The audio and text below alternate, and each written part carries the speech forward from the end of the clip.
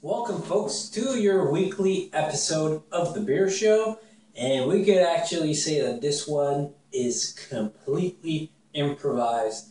So I had a first beer, nice little beer that I had, and then sometimes I only have one, but sometimes I'm like, let's have another one. And I go in the fridge, and I usually look for something that I don't think is going to be like, crazy. So I'm not kind of wasting it for a review. And I was getting this best from the Belhaven Brewing Company, just to be sure exactly, the Belhaven Brewery. So it is a brewery located in Dunbar, East Lothian in Scotland.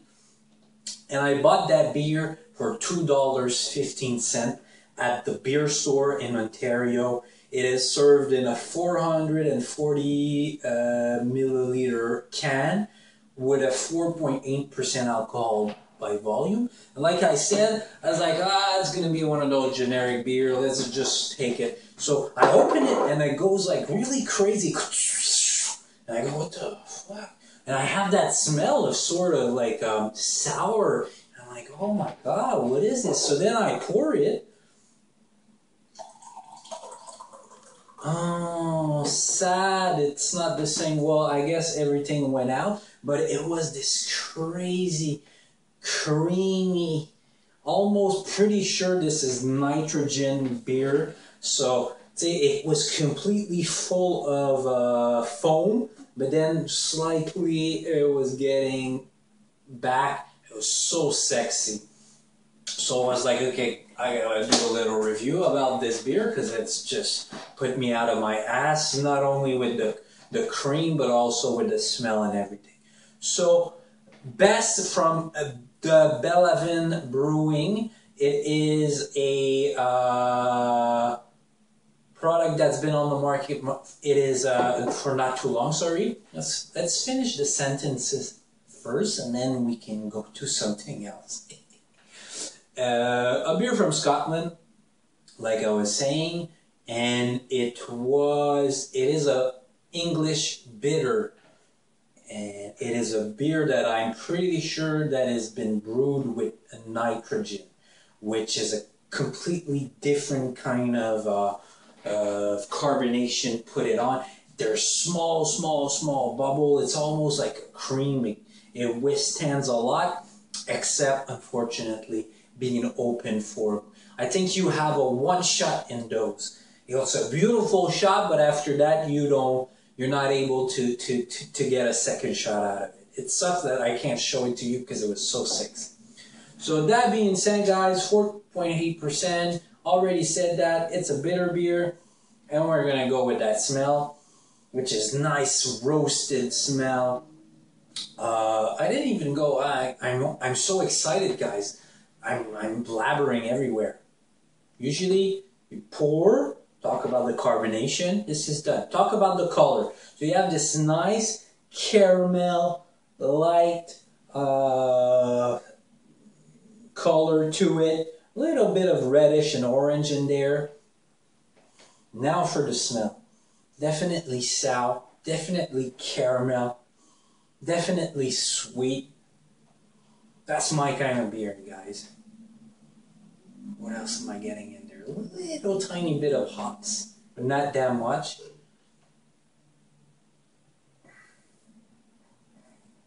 I'm checking. Yeah, it's malted barley, that of course. And they say they're using the draught flow system. So I think that's what happens when I open it, because it really was a strange noise. It was like a deep carbonation, but it never overflowed. It kind of started from the bottom and was for a couple of seconds. So I was like, what the hell is happening?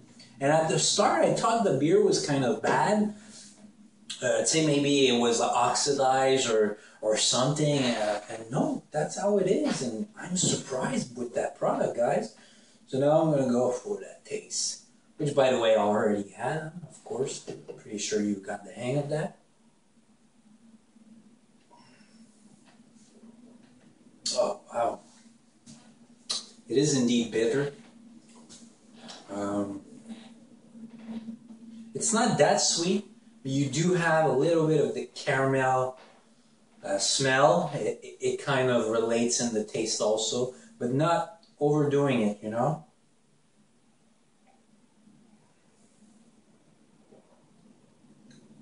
It's rich, it's deep. The only thing is, I think this you should really drink it, because even the first drink that I had, the head was still there at the end. So 5-10 minutes after I initially poured it in, it was still there. I'm just surprised that I'm trying to understand, because I'm still seeing it in the bottle. I'd like to have, but it's not happening. It's not happening. I want it back. Give me the carbonation back, guys. I guess that would be one of the beers that you will actually have to open in front of the camera and pour it in so that you can really, really see. It sucks. I'm sorry, guys. But believe me, it was worth the show at the start. So on that, guys, it's an excellent product. I'm going to give it an 8.5 out of 10. The only turn off is that the carbonation doesn't hold on. I don't understand why, because it was holding on 20 minutes ago in the glass. So thank you for watching, guys. Make sure to subscribe. You can always like the video. You can comment if you have questions or comments in the section below. And thank you for watching. Have a nice day. Bye.